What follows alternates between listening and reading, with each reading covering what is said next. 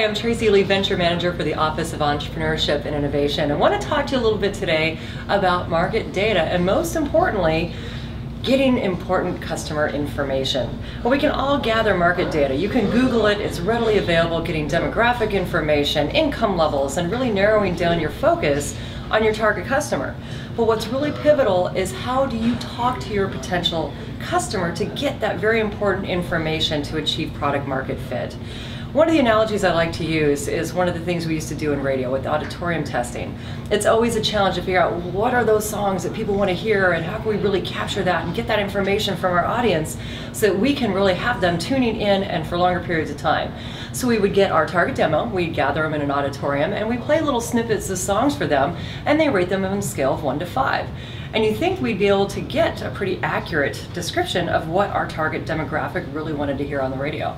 We'd always be surprised when we get some interesting number ones out there from this auditorium testing. The problem is that it really didn't reflect actual radio listening habits. So if you're listening in the auditorium and you have a choice of 1 to 5, you may like that artist and you think, I don't want to diss them by giving them a 1, I have great sentimental attachment to them, so I'm going to give them a 5. But when I actually get in my car on my way to work, I may not listen to that particular radio station when that artist came on.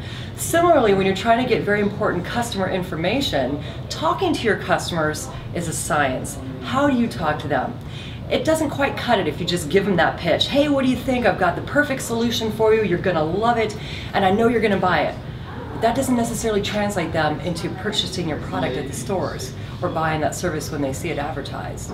Instead, flip that conversation. Talk to your customers and find out what their story is. Ask them, tell me a little bit about how you solve this particular problem. What's that like for you?